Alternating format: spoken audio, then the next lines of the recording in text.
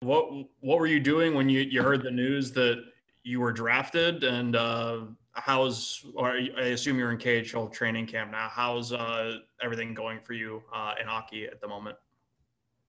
Алекс, когда ты слышал свое имя, как ты чувствовал, и сейчас как ты, с кем ты тренируешь? Можешь чуть-чуть поговорить, что делаешь? Ну, я очень обрадовался, понятно. Поздравили родители, мама с папой. Вот. He said he was real happy, and he shared that information with mom and dad, so it was really special.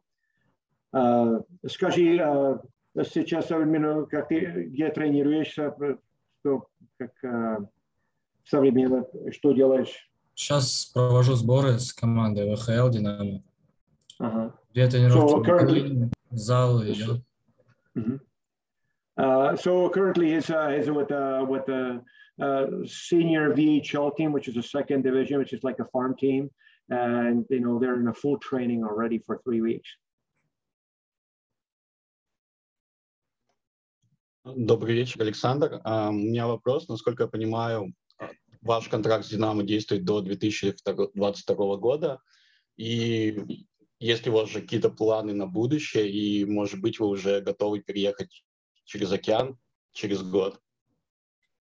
The question was asked that Alex's contract runs out after the 22 season. So what would his idea of a further path be?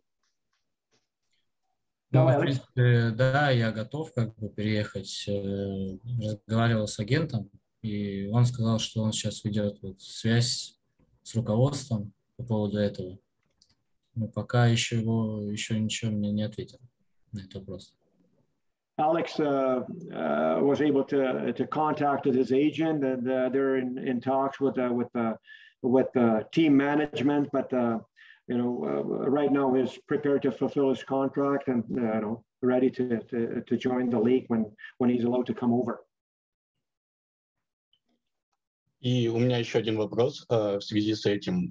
Что вы знаете об Buffalo Sabres? И, может быть, вы слышали, что сейчас в клубе идет перестройка, и видите ли вы себя ее частью? Спасибо.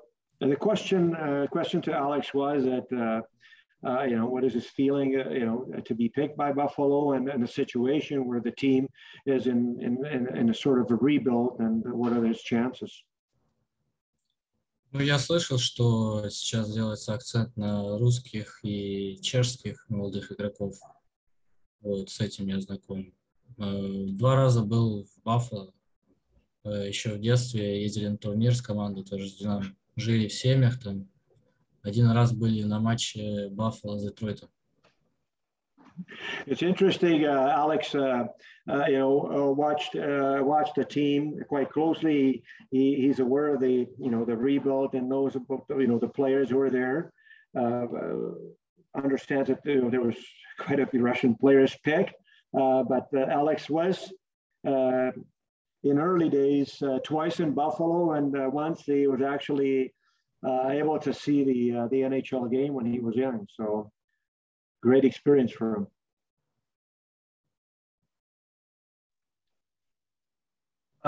Well, why were you in Buffalo? Was it for a hockey tournament, or do you remember anything about your visit? And just can you describe your style as a player? I mean, you obviously score a lot.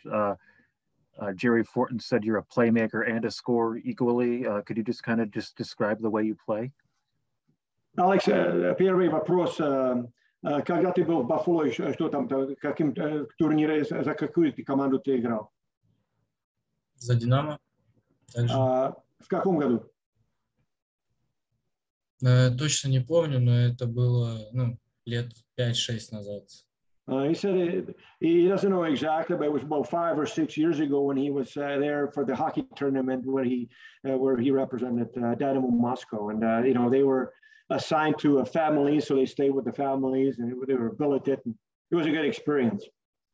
Alex, можно здесь человеком сказать, какой ты игрок, как ты играешь, очка набираешь, это все видно, но какой ты игрок? Ну, как бы что-то смешанное, нет прям такого определения, как бы я люблю играть красиво, чтобы вижу возможность отдать на пустые, то я отдам пас, как бы. Если как бы возможность забить у меня, то я забью. Вот. Alex likes to play a creative offensive game. He thinks he has a good sense of know where his linemen are and make a right decision when to pass and when to score. Obviously, it's a big part of the game of his. So that's about it. Hi, Alex. How much have you talked to Prokhor Poltapov and Nikita Novikov in the last few days, and what have those conversations been like? Алекс, у тебя была возможность после драфта говорить с Прохором и Никитом о Баффало? Ну, с Прохора я поздравил сразу, как увидел на трансляции. Ага. Он ушел 33-м, я ушел 53-м, потом как бы он меня поздравил, написал мне «Поздравляю, партнер». А Никита сейчас находится в первой команде. Возможности с ним не было, но скоро он приедет и пообщаемся с ним на эту тему. Well, I said it was quite pleasant. He saw when Prokhor was picked, at 32, and then he congratulated him. And then when Alex was picked 53, he got a congratulations right back. So, they stayed right on top of each other. They're quite close. He didn't have a chance to talk to Nikita because he's in the training with KHL. They're away, but once he gets that opportunity, they'll certainly talk about it. What allowed you to have success in the playoffs last season, and what did that do for your confidence with being able to cap off your year in that fashion? Алекс, скажи, какая разница у тебя была в прошлом сезоне, этом сезоне? Ты очень забывал, и потом в плей-оффе очень здорово играл. Скажи, какое было настроение твоей команды? С прошлым сезоном сравнить? Да, но у тебя были успехи. Что ты думаешь, почему таких успехов у тебя было? Ну, возможно, я бы добился этих успехов еще и в первом своем сезоне, но в середине сезона я получил травму и пропустил всю вторую половину сезона вместе с плей-офф. Вот, и нормально вошел только уже к следующему сезону.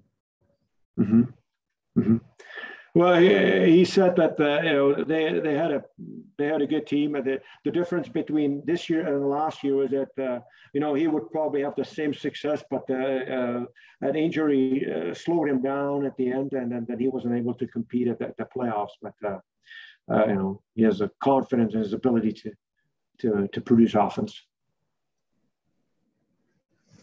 All right, that's great. Thank you very much, Alex. Thank you. Thanks, Alex. Thank you.